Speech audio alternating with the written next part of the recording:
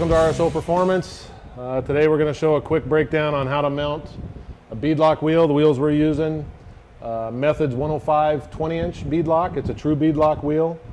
The other product we're going to use, you know, a lot of guys want to balance tires. We're not into balancing tires and wheels. You take these things off-road, you chew up a tire in the rocks, it's out of balance anyway. If it's a trail truck, you're not worried about that. If it's a dual-purpose car being on the street like we are, you want it balanced. So what we're going to try, rather than a bunch of weights on the wheel, is a product by IMI Products, and it's called Equal. And you just take this bag and drop it in the tire, and it balances the wheel. I guess this thing breaks open and releases some stuff in there, and it keeps the tire balanced. So you go out wheeling, you chew up your tires, they balance back out when you go on the street. So we're going to try this stuff out on the project and see how we like it. We contacted IMI Products, and they say it'll work great. They told us how much we needed to use, and so we're going to give it a shot. So if you're interested in that, check out imiproducts.com, and they'll be able to hook you up. Tools you need, pretty simple. We got socket and ratchet. Screwdriver, you'll need this, or some kind of pry tool to get the bead set back down in. We put a little tape on a screwdriver to keep from nicking the wheel.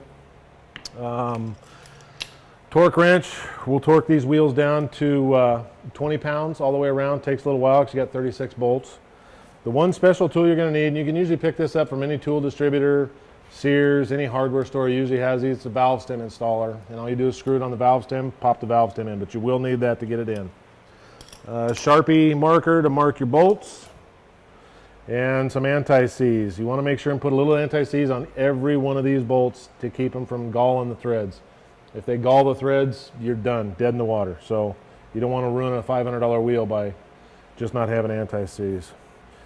Next thing, most important probably, is soapy water. Don't use anything that can stay in there like grease, oil, WD-40. You don't want anything like that that'll keep the wheel slippery. The soapy water goes on the wheel. Once you're done, it dries up real quick, especially on a day like today when it's hot, and then you don't have any issues. Plus anything you get on your wheel washes off. So what we're going to do is soap the wheel up. We're going to jump up and down on that tire and get it on, and then get this thing torqued up.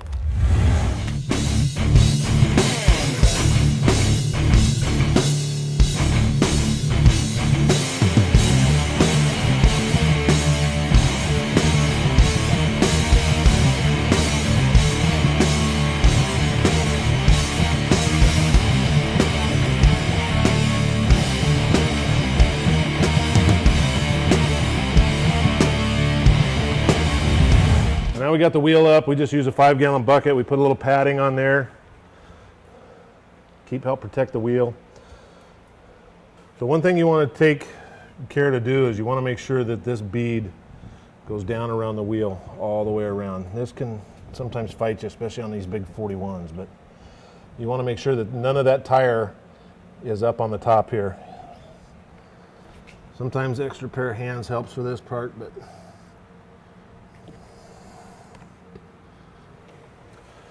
make sure you get this on nice and true. What I usually do is I'll get 4 bolts that are about a ½ inch longer than what I'm using, and I'll put those on opposing corners just so that I can help keep the wheel true as I'm walking it down.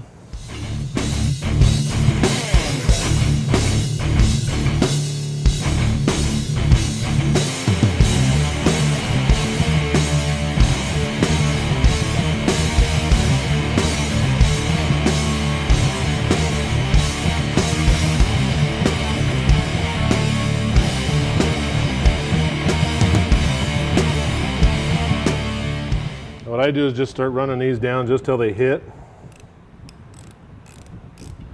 and draw the beadlock down just a smidge, and then you'll be able to start the smaller ones. All right, so what we do is we've got these set up square. They're 90 degrees from each other both directions. So what I do is just, you know, kind of mark where we're going to start and stop. That way there we know which ones are the ones that are coming back out. And what you're going to want to do is you're going to want to put these in opposing each other. So again, a little bit of anti-seize. We're going to go the first one right here. Get it started, give it a little snug.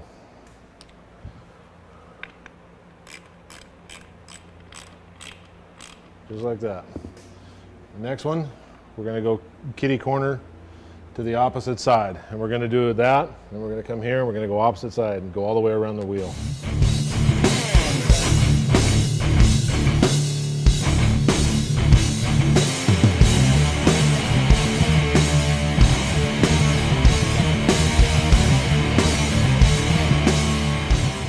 All right, so now we've got them all in, we can go ahead and take out our 4 long ones, and we'll put the right size ones in. Be sure and mark these 4 long ones again so you know where you're starting and stopping when you start torquing the wheel.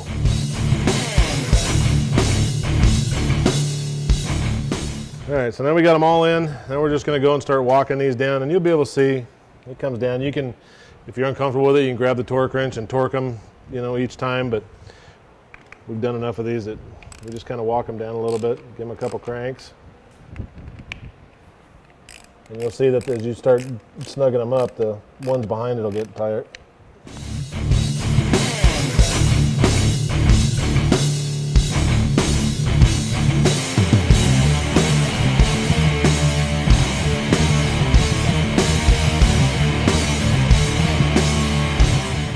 All right, so now we got all that done. Now we can break out the torque wrench, and we do the same exact thing and just torque them down.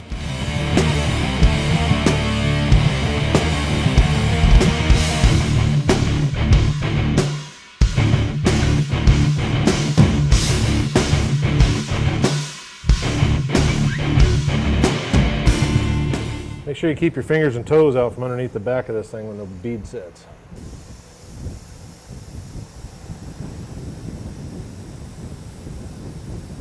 How many pounds are we putting on this bad boy? Just till the bead pops, you'll hear it. Okay. Because right now we're setting the bead on the back side of the wheel. We got it locked up here, we got to set the back side. And she's getting ready to go. Should be about 25 pounds. Well, so now we'll run about 25 pounds area, and that's about all we need for these for now, until we get them on the car and see where they're at. So there you go, Method 105 bead lock on an Interco Irok 41-inch swamper.